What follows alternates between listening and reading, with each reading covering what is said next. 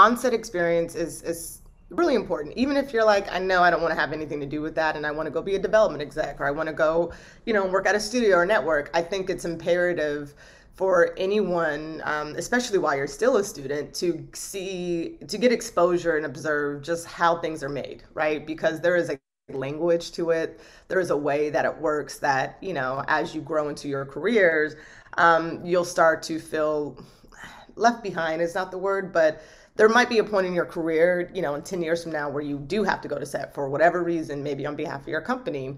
And it is very scary or like, what's the word that I've been talking to people about?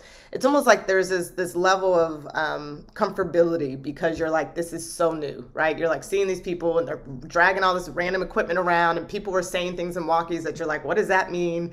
And there's this true language of being on set that I think will just go a long way to have the basics down. And you can learn the basics very quickly just from spending a few days on a set. So I just think it's imperative. And it's also the other side to this industry where people don't even think about those careers. They don't think about they're an artist and that they can go grow and become a production designer. They can be an on-set set decorator or dresser. They can be in props and helping to make props and the things that people touch, right? And you start to be exposed to, again, hundreds. I mean, we had a 600-person cast and crew this season for Insecure. So it's like hundreds of job opportunities just from working on set. And you're not going to know what those jobs are and whether or not your own skill sets and interests may apply to one of those until you're exposed. And so I just think it's just, it goes a long way just in terms of someone who's still trying to navigate where they fit in all of this and knowing that there may be something on that side that you may take to. So I always say, especially as a student, milk your student status. I mean, you guys see how I took advantage of these internships just to get a lay of the land and kind of give me a head start.